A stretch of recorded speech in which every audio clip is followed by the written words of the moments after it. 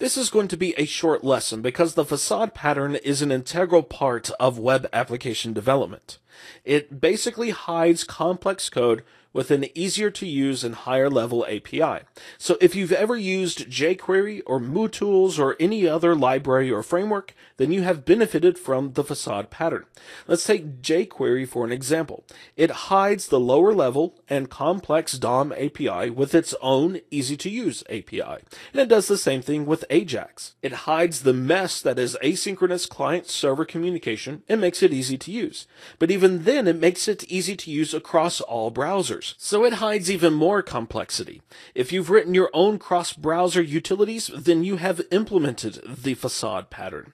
And that's what we're going to do in this lesson. We're going to write two functions, one to add event handlers, the other to remove event handlers. And it doesn't matter what browser that you're using, these two functions will work. They will work in Netscape 4 or Internet Explorer 4, they will work in IE 6, and they will also work in the latest and greatest versions of all browsers.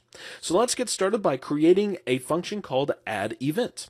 There are three things that we need in order to set an event handler. We need the element, we need the event, and then we need the function to execute when the event fires.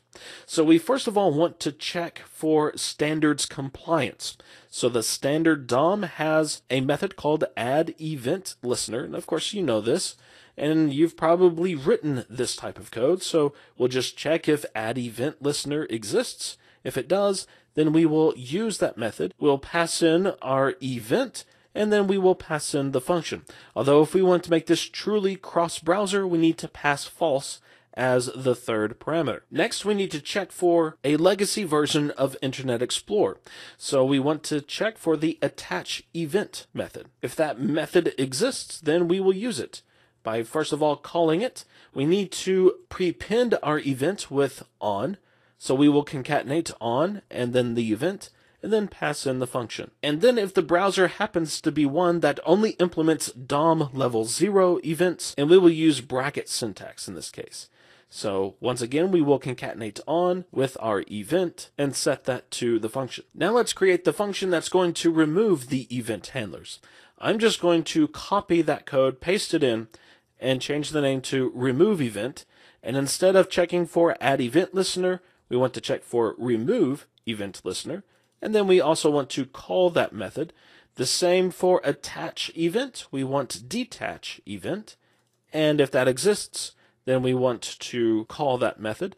And then for the DOM level 0 event handler, we simply just want to set the event handler to null. And so this is the facade pattern.